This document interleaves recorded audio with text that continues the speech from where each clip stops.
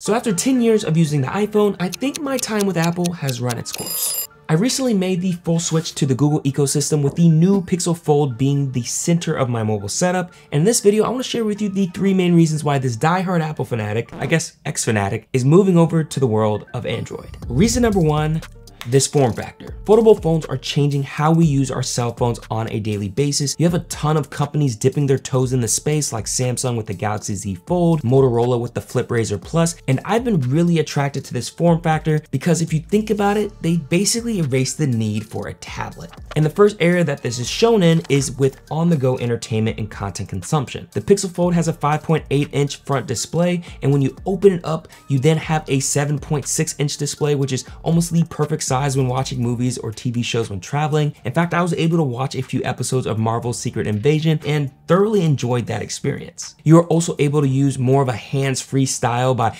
putting the Pixel Fold in either a tabletop or tent mode. I personally prefer consuming content on the wider display as it is also a great size for web browsing or reading an ebook. The Pixel Fold also doubles as a tablet through its productivity features. You can use the Fold split screen function to have 2 apps open at the same time. This is definitely useful for multitasking, especially when I'm trying to take notes while watching a podcast or educational video on YouTube, or when I'm dragging over images from Google Photos to my email or text message threads. And this being a native Google device, all the Google apps such as Google Docs and Sheets are fully optimized for the larger screen, where you can get access to most of the toolbar functions that you're used to seeing on a desktop, and you have more space to see what you're actually editing. A few other things that I did like about the form factor was that when folded, the Pixel actually fits very snug and secure in the hand. I don't know how to explain it, but when I briefly tried out the Galaxy Z Fold 4, it was a bit too long and skinny where I felt that it was just a bit awkward to hold and carry around, but the Pixel Fold actually makes me admire that smaller form factor again. However, not everything is perfect with the design, as a few things did bother me off the jump. For example, the fact that the Pixel Fold doesn't lay completely flat when unfolded is a bit annoying and weird, as it results in making the crease a bit more prominent when laying the device down. I also missed having a pen or some sort of stylus, as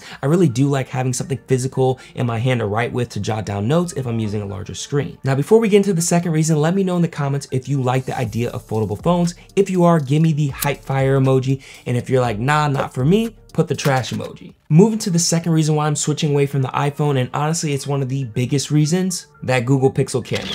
The first experience that I had with the Pixel cameras was when I actually picked up the Pixel 7 Pro in the fall of last year, just as a backup for my iPhone, and I was shocked at the quality of the pictures that it took. I mean, look at these photos that I captured on my group trip to Mexico City and a recent trip that I took to Seattle. Like, come on, jaw-dropping. I was literally the guy that everybody kept asking to take photos. And what I found out was that these quality photos were because of the Pixel line's AI camera capabilities, which basically uses computational photography with Google's G2 Tensor chip. This enables features such as the Magic Eraser, which lets you remove any annoying distractions from your photos with a simple swipe of the finger. You can also leverage the Night Sight feature, which gives you exceptional low light photos that have crisp details and lighting. You can clear up blurry photos, even with ones taken in the past with face on blur. And one of my favorite AI camera features that I love to use is Google's Real Tone, which basically adjusts the color balance and lighting of photos of darker skin tones, so your pictures have a better representation of what people of color actually look like. Now, for the Google Pixel Fold, the main rear camera is 48 megapixels with an aperture of 1.7, along with a 10.8 megapixel ultra wide and telephoto lens that has a 5 times optical zoom and a super res zoom, which can go up to 20 times, while still maintaining decent picture quality. The front camera is 9.5 megapixels, and the Pixel Fold actually has an inside camera that is 8 megapixels for when you want to use the phone for video calls. Which gets me to some of the cool camera features I'm interested in trying out, such as the tabletop selfie mode to take photos without needing a tripod, or being able to take higher quality selfies by opening up the phone and using the rear camera while still seeing yourself in the frame. I know this means my fiance is gonna be asking me to take selfies all the time. Got it! Here are a few examples of the photos that I've taken with the Pixel Fold so far.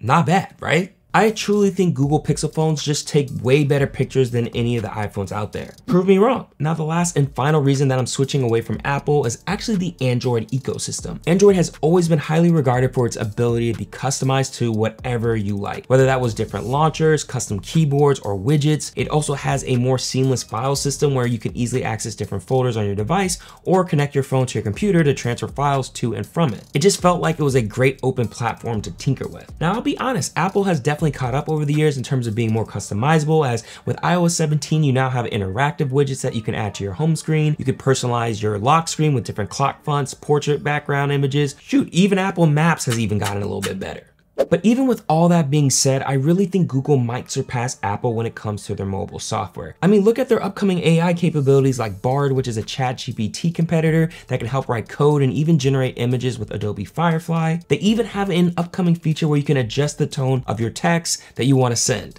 Crazy. And let's be real, Android is technically always the one that is first to market with new innovative features. Apple just waits a while and then bam, they come in with the same thing and claim that it's revolutionary, when in reality, they just waited until all the bugs were worked out in the other systems. Honestly, I'm really looking forward to using the Pixel Fold over the next couple of months. I am a bit nervous to relearn the whole Android ecosystem all over again. Plus, it's gonna be a little bit of a pain trying to work around the compatibility with my other Apple devices, such as my MacBook and my iPad Pro. And I guess my fiance has to get used to my green text again.